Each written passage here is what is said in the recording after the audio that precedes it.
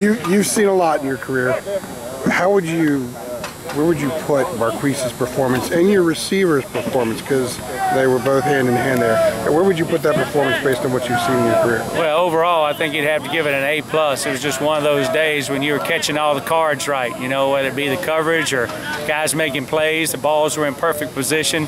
They really didn't have to break stride and, you know, just raining touchdowns, as you said.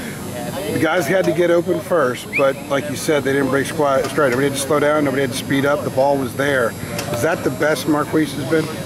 That's the best I've seen a lot of people in a long time. And you got to give Coach Cap and the offensive line credit. Obviously, he had time and wasn't stressed very much at all. So it was one of those days, as I said, that's as close to perfect as you can play in certain situations on those particular plays. I don't know, I've been around 15 explosive plays in one game.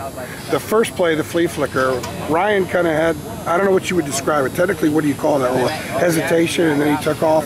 Yeah, it's off a flea flicker. We give the ball to the back, get up in the line, and pitch it back. So obviously, we want to have the opportunity to sell the run. And he sold the run good. The safety bit like we hoped. And actually, we had Mack and Switz both open on that particular play. And Mack being open actually drew the safety away from it, so it gave us a chance to put it in the end zone. Ever since the Delaware game, Marquise had a chat with Coach Fedor the next day, and that was a low point for him. Coach said yesterday that his focus is what has been the difference, but has his physical play changed? How has the focus enhanced the physical part of his game since then?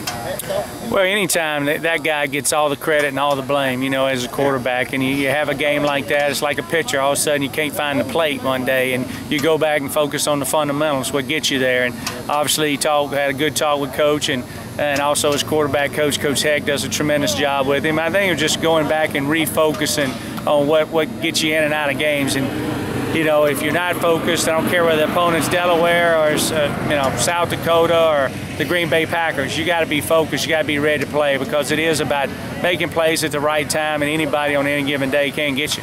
Ever since camp started, about every 3 weeks, I ask you about Mack.